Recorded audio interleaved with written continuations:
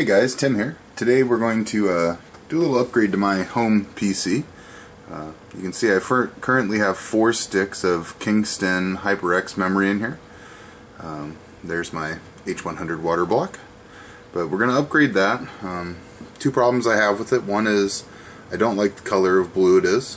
I know that's ridiculous, but you know, it doesn't look the same color blue as everything else. And 2, you know, when I bought this kit, I wasn't paying enough attention. This is, you know, something everybody should pay attention to. But I bought a 1400 megahertz kit, and I have, you know, an overclocked processor and a really high-end system and really crummy RAM. So I did a benchmark. As you can see, this is PC Mark 7. I got a score of 5580. And if I scroll down, you'll see that I have 4 gig Kingston DDR3 at 667. So we're going to replace those with this Vengeance 2133 RAM and rerun the benchmark, and I'll be back with those results when I'm done.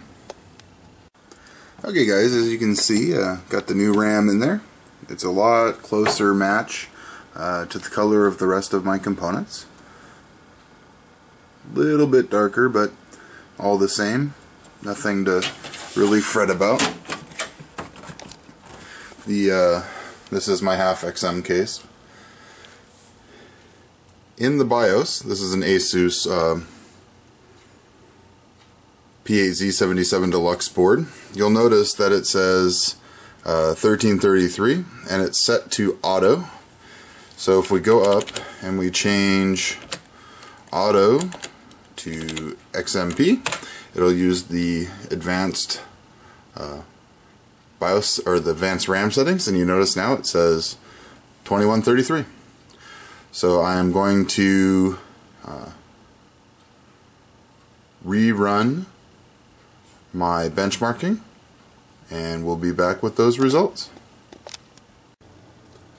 Alright guys, so as you can see, our score is up to 5757.